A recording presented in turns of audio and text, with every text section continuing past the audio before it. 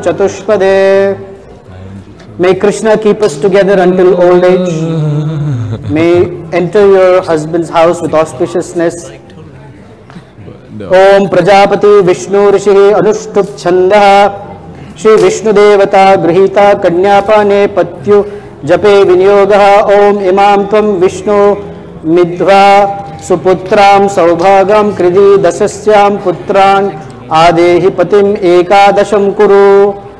So please make the count of men in the house 11. Om Samraji Swashure Bhava Samranji Swashram Bhava Nandanandaricha Samranji Bhava Samranji Adi Devrushu. But this is a nice one. Be the ruler of your husband's sister. Be the ruler of your husband's brother. Om Mama Vrate Te Hridyam Dadatu Mama Chittam Anuchittam Testu Mama Vak Eka Mana Jusaswari Vishnutva Niyamtumayam. May your heart be fixed on our life's goals. May your mind follow after my mind. With body and soul be devoted to my words. May Vishnu join us together. So that is pretty much the end of the ceremony, or the 95% of the ceremony. Please have a seat. And His Holiness Romapada Swami is here. Perfect timing, on time. We'd like the space cleared so His Holiness Romapada Maharaj can sit here. We need a mic for Maharaj. This one? This one. Where's the microphone? Yeah. Give it to Maharaj. Put your card, छोड़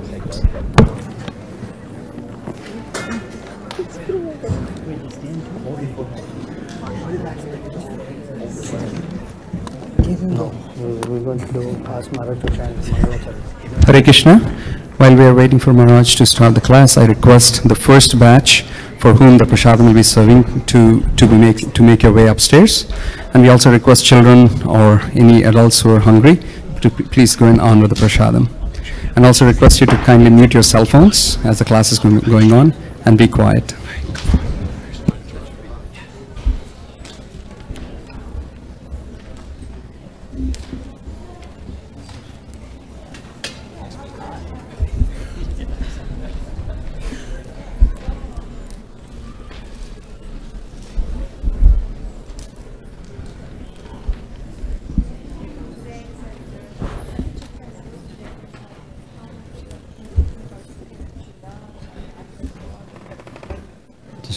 One is good. Okay. Huh? And what time should I end? 5:30? 5:40. Okay.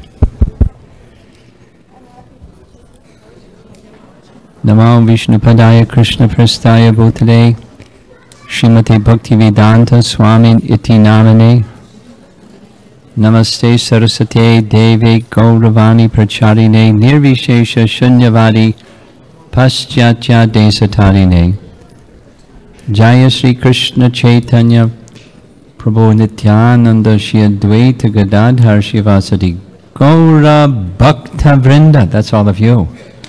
Gaura Bhakta Vrinda.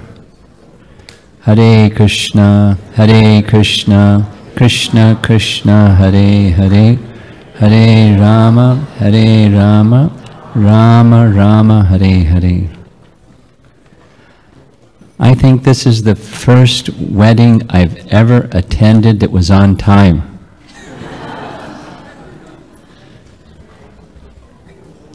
Congratulations, all of you, especially you two. And compliments to whoever made these nice decorations. Who planned it? You don't know? All of us. Oh, that was a good answer. Very nice. Very nice.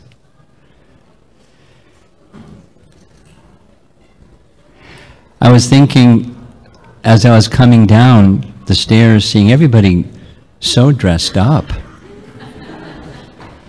not just wearing their Sunday best, but outfits that look like peacocks or something.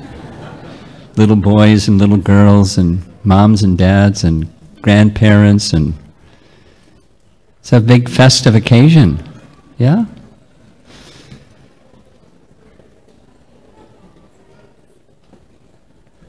And look at me, wearing saffron. I'm out of place here. In fact, in the very early days of the Hare Krishna movement, as a sannyasi, Prabhupada not only spoke as I'm speaking, but he did everything. He did all the mantras and procedures because there wasn't anybody else. And he would remark, normally a sannyasi doesn't do these things. But for the benefit of my disciples, I'm doing these things. And then some time passed, and the young Western, American and European boys and girls, they didn't really know what vows meant. They took vows, but they really didn't know what vows meant, and they were unable to uphold their vows. Some. Too many. And so Prabhupada stopped that practice. He didn't stop having them married, but he stopped overseeing the marriage. And here I am, presiding over or taking part in a marriage. And for those of you that are not regular participants in ISKCON, you must think this is a very unusual wedding. I've never seen anything quite like this before. When the mantras are going on, there's wonderful kirtan. I could tell the voice from the distance who was leading the kirtan. And especially for your information, this Sankirtan, the congregational chanting of the holy name, is the primary means of purification, because all of an event such as this it's a samskara, vivaha samskara. It's creating an impression that's meant to endure for one's lifetime. And so all of you have come to bless the occasion, and sacred mantras are being chanted. But as you know, at least Srila Prabhupada taught us, that if there's mistake in the recitation of Vedic mantra, then it won't have effect. But this Maha Mantra is so special and so merciful, simply names of the personality of Godhead. Within those names of the personality of Godhead, Nija Sarva Shaktis, all spiritual potencies are found. So everything is there. So that's really all we need is the Maha Mantra. But all the other paraphernalia and mantras and recitations and vows and so many nice things, they assist the primary to create that nice impression, that vows that are meant to be upheld. And again, for those of you that are not regular members of ISKCON, it's a policy in our ISKCON temples that persons who are not strong devotees, different temples have precise different rules, but we don't conduct initiation before the deities, because they're taking vows before the deities that are meant to be upheld. And if you take a vow before the deity and you don't uphold the vow, not good. But we're very happy to have these two nice devotees take their vows of marriage before the deities, because they're going to uphold their vows. I'll share with all of you something that I've been saying repeatedly to both of them. They'll be a little embarrassed to hear this, but I'll make it public. I've been encouraging them consistently over time that their role in this yatra is very special. They're example setters for the younger generation. Both have a younger sister, but not just their younger sister or sisters, but the whole congregation of the youth, because yad yadacharati shresthas tat tat eve tororjana. Like it or not, they're in that position as from the families of devotees coming together in a relationship of marriage with one another, and they're example setters. They may say, no, no, no. Then I'm saying, yes, yes, yes. Like it or not, recognize it or not. It's just whatever example is set, others will look to that example. And here it is, the long-awaited, maybe too long-awaited, but long-awaited moment of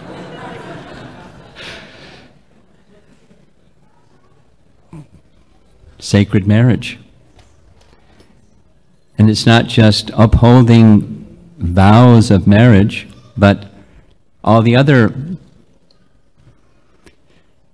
features of grahastha life. I'll speak about that next, but first I want to just, as our youth here in Chicago, for those of you that are visitors from some distant place, the youth of our community here held a very nice function specifically to honor their parents. So I'd like to honor their parents too. Because to do what both sets of parents have done is using the vernacular. It was awesome. It's extraordinary. I mean, one sense it really should be like that. But the forces of this age of Kali are very strong, and the infrastructure is not well established at all.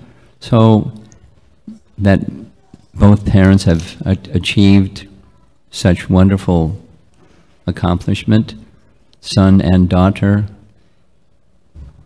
initiated devotees, coming together in sacred marriage in a proper manner, becoming committed to one another in service to Krishna, and understanding that their responsibility is to be example setters for the next generation, along with, so my appreciation is going to the parents. Then I'd like to also appreciate the community, and maybe name a few names, but something that I very much appreciated. Some of you know Bhakti Tirtha Swami. He's now departed from this world, serving Prabhupada somewhere. But he would regularly say, from Africa, there is this saying, to raise a child takes a village. And it's true. So it's not just mom and dad, but the Sangha of Vaishnavas that help to create wonderful impressions in the hearts of the bride and groom.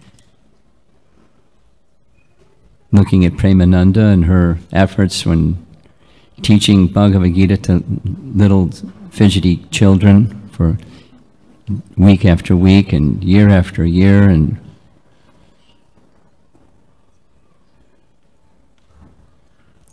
Murari Chaitanya, who's not here with us right now, but I remember in the basement of the Menon's home, the kids were being educated by Murari Chaitanya.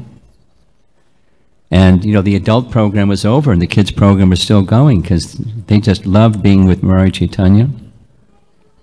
You remember? How could you forget? And so on and so on. You know, the the adults that participated, your mentors, another example-setting feature, just by suggesting, it was very easy for both of you to identify persons who, in addition to your family, persons who you could take close guidance from, and compliments to the parents of recognizing that was really helpful, wasn't interfering, just a very nice arrangement to help your son or your daughter grow into a nice devotees. And compliments to your army of friends.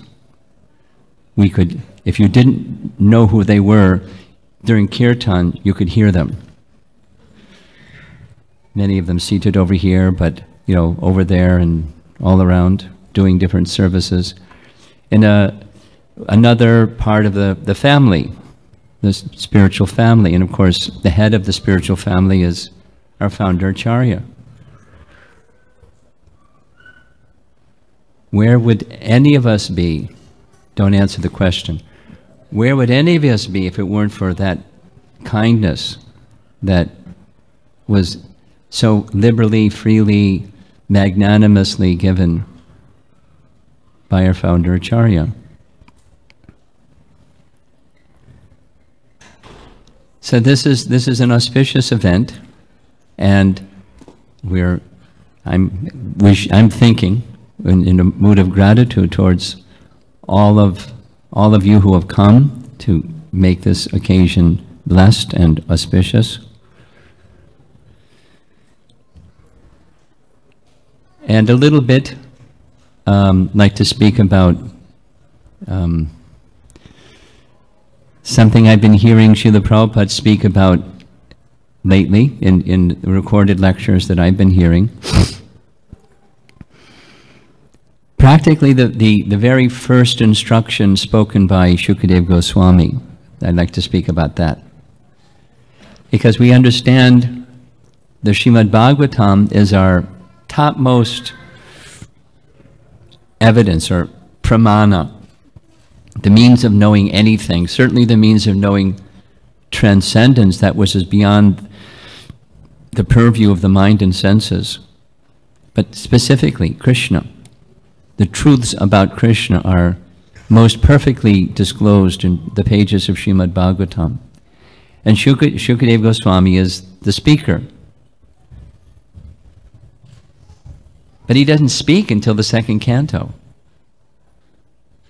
And when he speaks in the second canto, he's responding to two questions of the king, asking the two questions.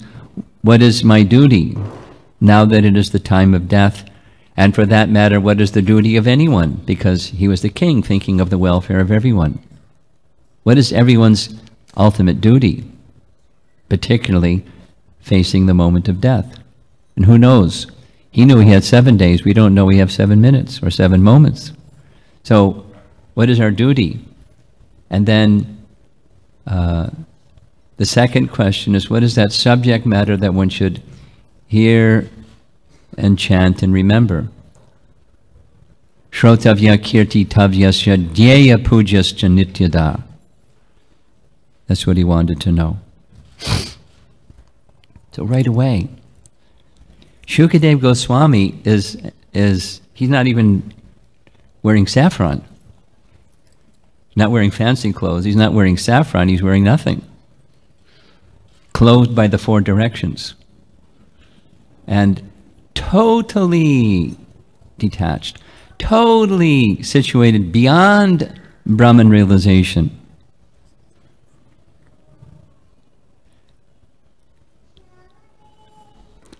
And he comes in the midst of great sages, and he doesn't even say anything, and they all stand. Because just to be in his presence, they recognize his superlative position above them all. And they provide him this elevated seat to address them all. And he begins speaking in response to the king's questions. I've just been hearing Prabhupada say this over and over again, so I had to speak it. It's appropriate. Griheshu grihamedinam. Shrotavya Dini Rajendra Nrinam Santi Sahasrashaha Apashyatam Atmatattvam Griheshu Grihamedinam. Anyone that's heard Prabhupada speak has heard that verse, at least that phrase, Griheshu Grihamedinam, over and over again. It's practically the first thing that Shukadeva Goswami says. There's, Prabhupada would say, in Sanskrit there are two terms, Grihastha and Grihamedi. And Grihamedi, Griheshu, there it is, they're living in home, but they're Grihamedinam, they're too much attached to the affairs of household life. And that's a byproduct of their not attending to the hearing process. Shrotra, their hearing is sahasrashaha, so many topics having nothing to do with the goal of life.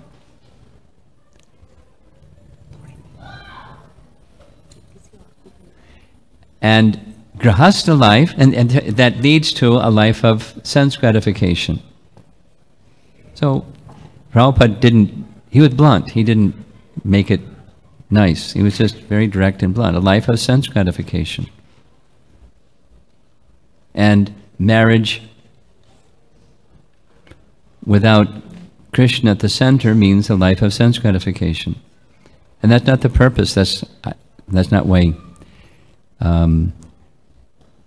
Shukadeva Goswami is speaking. It's not of interest to a transcendentalist as Shukadeva Goswami.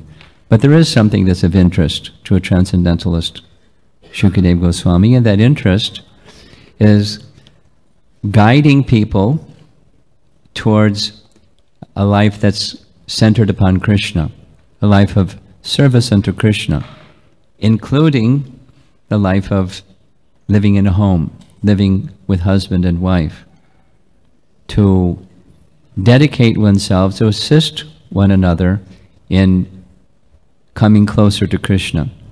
That's the transcendental purpose, suited to one's nature, the transcendental purpose of Krishna conscious family life.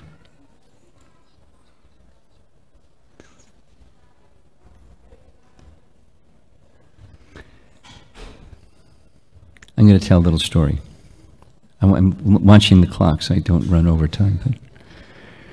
But one time I was in Delhi, flying to Hyderabad, it was one of those mornings in January. Those of you who live in North India, there's always fog in the morning in January. And they have this thing, I think it's for business people, they have all the flights leave at 6 or 7 in the morning because they want to get to their destination, do their business, and fly back at night. But there's fog in the morning, so no planes can leave. They just schedule all the planes to leave and they can't leave. So the place is mayhem. And the lines to get through security is ridiculous, and everything's, it's India. So I was standing in line, and there was a fellow is in the line in front of me, and he kept looking back at me like I was Shukadeva Goswami without clothes on or something. Like I was some kind of strange personality, a white elephant or something. And so when I got through the security line, he was waiting, he saved a seat for me, he had me sit down, and he said, just a little introduction. Are you with the Hare Krishna movement? Yes. I've been to the Hare Krishna temple in Juhu. Oh, very nice. And then, he got right down to it and said, is it true that in order to make spiritual advancement, you have to give up family life? Because I like my wife. I like my child. But I've run into these people that say, I can't make any spiritual advancement unless I become a sannyasi. Is it true? And I put 2 and 2 together and said, where are you headed? Sringeri Mat, that's where I'm headed. Oh, okay. So we had a little discussion about Phalgu Vairagya and Yukta Vairagya. I won't go into it now because it'll take a while. But the teaching of Chaitanya Mahaprabhu, who had as intimate associates both sannyasis and householders, that one may utilize what is from Hari in the service of Hari. And that's Yukta Vairagya. As long as Hari is the object of service, not just in the back seat, but he's in the front seat. He's the VIP. He's the person who we're doing this for, whatever this is, including household life.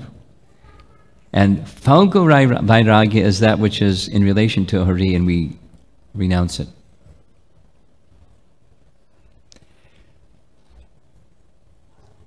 So he said, you know, aside from I'm attached to my wife, I have this understanding, but these other people are saying these other things, so I'm confused.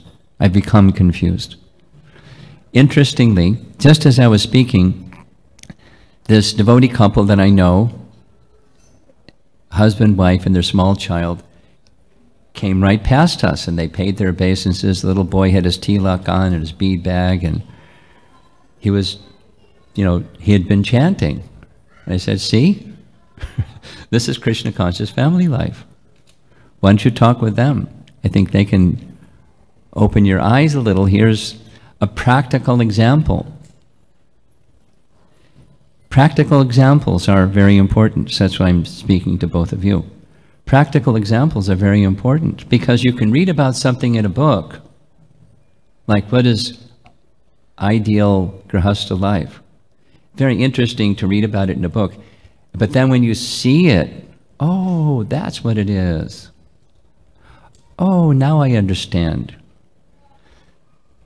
It's stronger, it speaks louder, it's far more effective of a message carrier to see examples.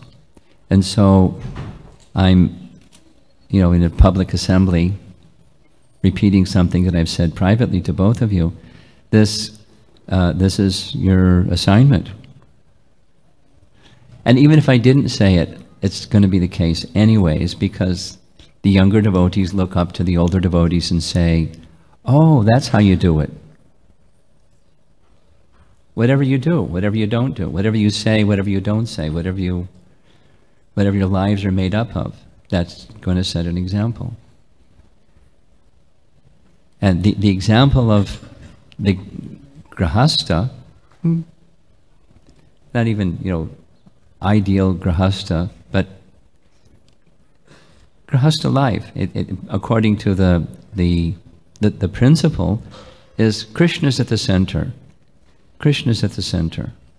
And whatever we do, it's with Krishna at the center. Well, that's a nice phrase. Now, how do you do it? Well, you know, where's the boundary? What's outside of what's for Krishna, what's not for Krishna?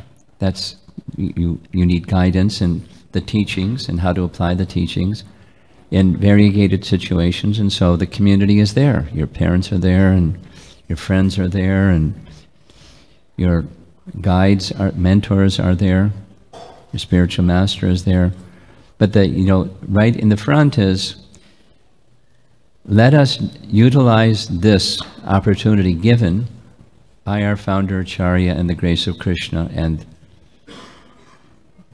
the spiritual family of devotees to get it right and set an example. This is how it's best done, at least according to our capacity, with Krishna at the center. And the way to maintain that, exactly what Shukadeva Goswami is saying, is by very carefully attending to the hearing process. Is how bhakti begins, is how Bhagavad Dharma works, and is how it continues. So keeping association of those who like to hear and chant and apply the message of one has heard and chanted in practical terms, create that sangha, that culture amongst your friends and under the guidance of the elders.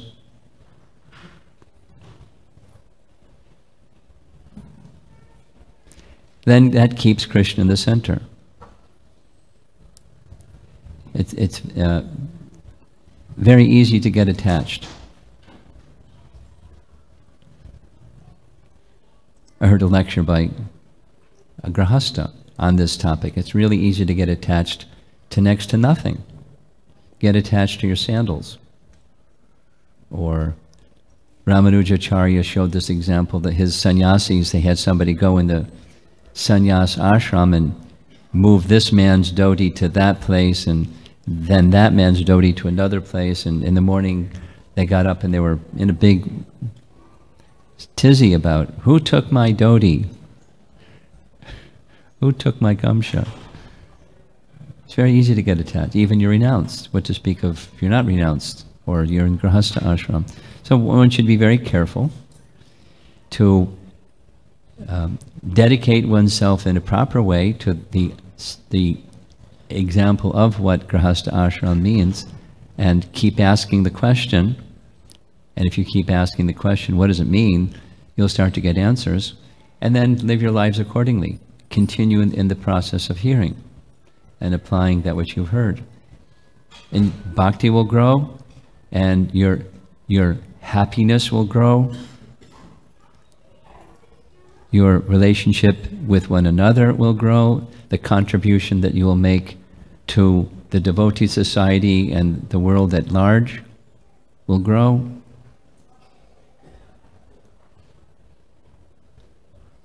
It's a great opportunity.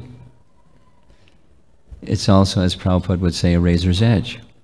Razor's edge in the sense that, you know, safety razors don't have the problem anymore, but during his time. A razor is very good, it can shave your face, but if you're not attentive, it can cut very quickly. So good opportunity is also, you must maintain attentiveness, particularly to the hearing and chanting and application of what you've heard, and staying subordinate to those who are guiding you and closely supported by your good friends in Krishna consciousness.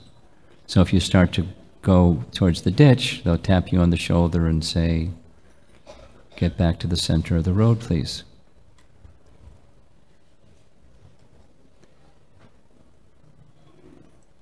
So that's a nice life. It's a nice life.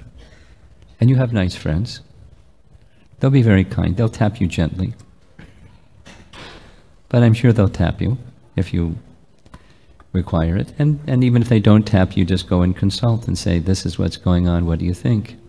Stay in that association, Sangha of Vaishnavas, just as your acronym, the Sangha Initiative, it's right in line. And that the Sangha is diverse, as already spoken.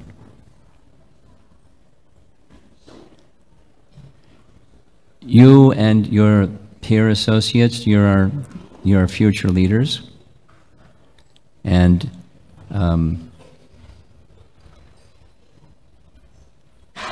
we're happy to see you take steps wisely, thoughtfully, in the direction of Krishna conscious conclusions. Keep going. Keep it up. You're doing a good job. So I'm waiting for Nityananda Pran. He's supposed to come back. Oh, here he is. Just say his name and he comes. Krishna.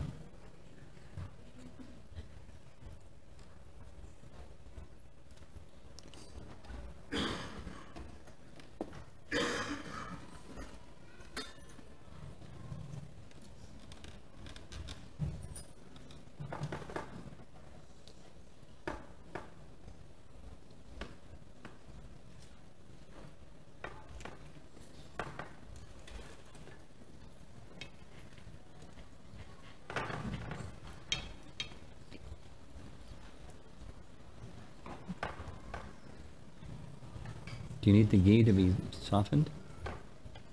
It's okay. Okay.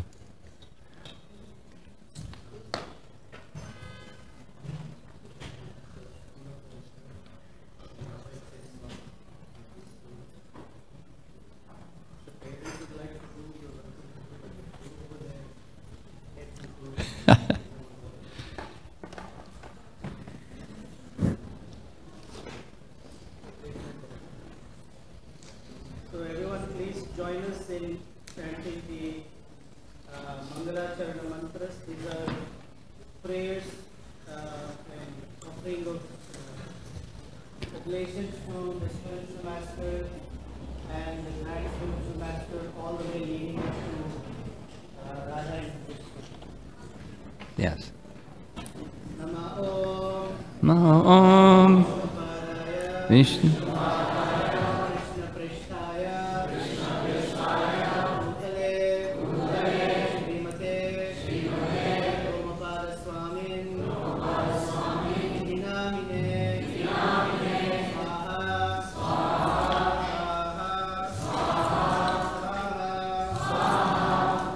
Om Ajnana Timirandasya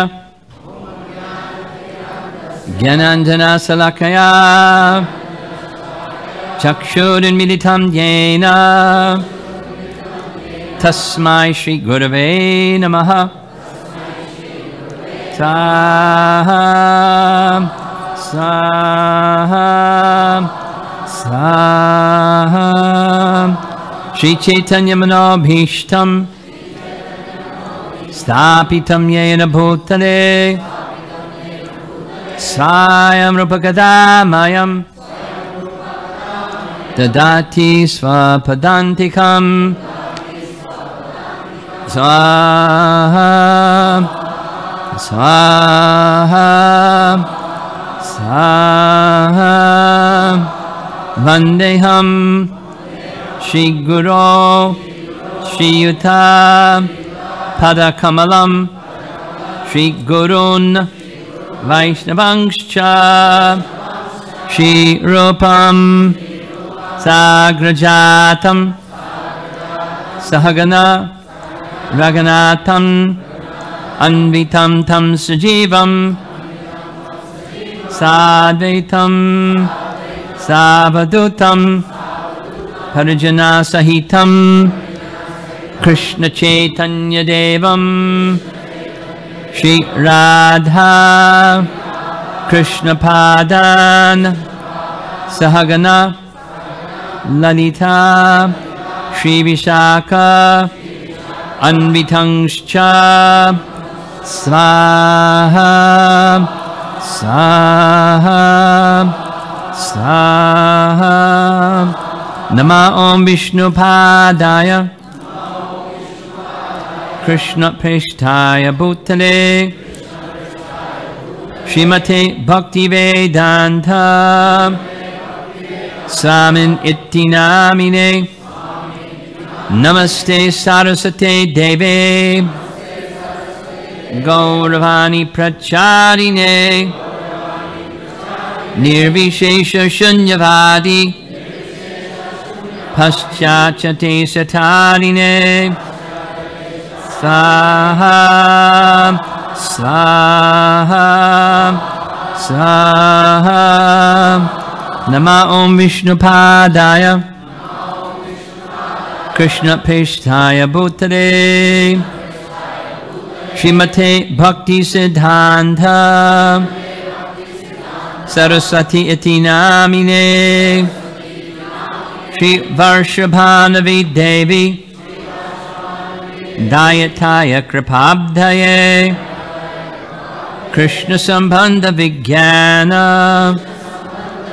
Dayane Prabhave Namaha Madhuryojvala Premadhya Shri Rupanuga Bhaktida Shri Gaura Karuna Shakti Vigrahaya Namostate Namaste Gauravani Shri Murtaye Dinatarine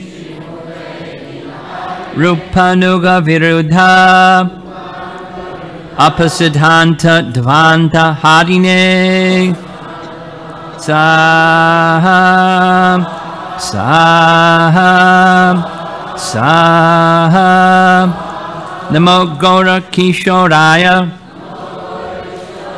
Sakshad Vairagya Murtaye Vipralambara Sambodhe Padambhojayate namaha. Saham, saham, saham. Namo bhakti vinodaya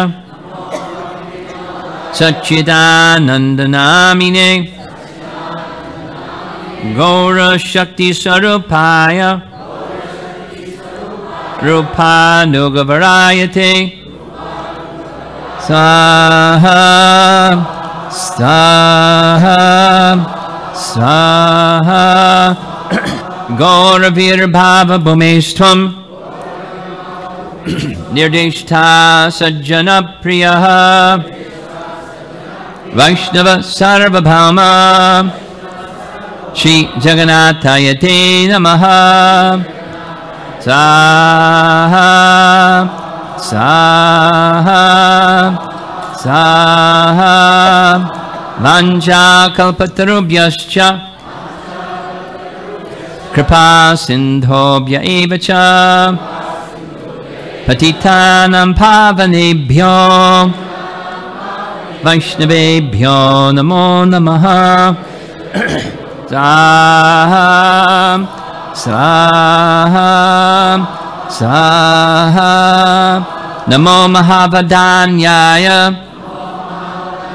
Krishna prema pradayate Krishnaya Krishna Chaitanya Namne Gauratvishe namaha. Saham, saham, saham. Panchatattvatmakam Krishnam Bhakta Rupa Swarupakam Bhaktavataram Bhaktakyam Namami Bhakta Shaktikam. Saham, saham, saham. Hey Krishna Karuna Sindho Dina Bandho Jagatpate Gopesha Gopika Kanta Radha Kanta Namostate. Saham, saham, saham. Jayatam Sarato Pangor Mama Mandha Matir Gati Mat Sarvasvapadam Bhojo Radha Madana Mohano. Swaha, swaha, swaha. Divyad Vrindaranya Kalpadrumadaha Srimad Ratnagara Singhasanastho Srimad Radha Srila Govinda Devo Heshtadibhi Sevyamano Smarami. Saha, saha, swaha. Shriman Rasa Rasarambhi Vangshivata Tatastataha Karshan Venusvanayar Gopir Gopinatha Shriyestunaha. Saha, saha, saha. Tapta Kanchana Gaurangi Radhe Vrindavaneshwari Rishabhanusate Devi Pranamami Haripriye. Saha, saha, saha. Shri Krishna Chaitanya Prabhu Nityananda Shri Advaita Gadadhar Shivasari Gaura Bhakta Vrinda. Swaha, swaha, Saha. Hare Krishna, Krishna Krishna, Hare Hare, Hare Rama, Rama Rama, Hare Hare. Saha, Saha, Swaha. It's almost over. Last mantra. Please stand.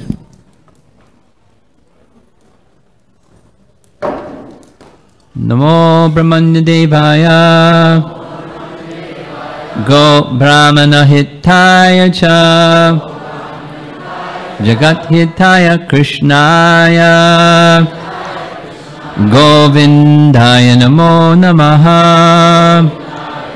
Saha Saha Saha.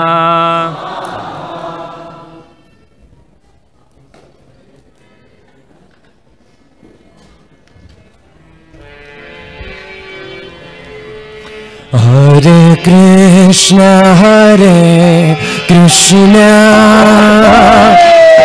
Krishna Krishna, Hare Hare, Hare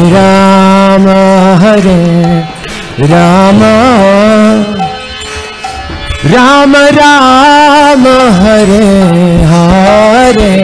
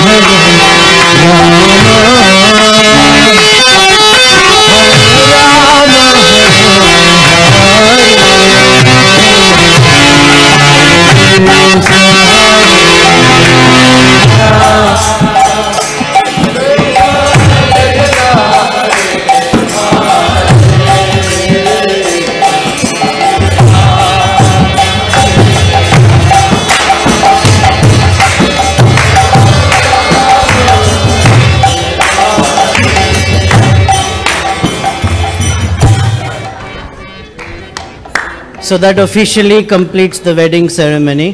Haribo!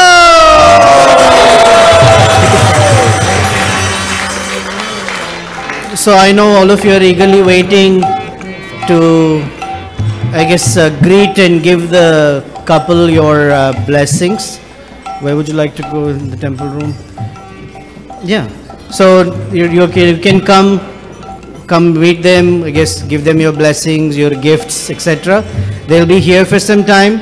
You're welcome to come, and the photographers can orchestrate how they want them to stand and all that. So we are officially done. Thank you. It's a great event. Somehow both sets of parents made it happen. I'm sure there were a lot of sleepless nights, this and that, but finally the wonderful yajna is done. Congratulations to both of you, and congratulations to both of you as well. Hare Krishna. Krishna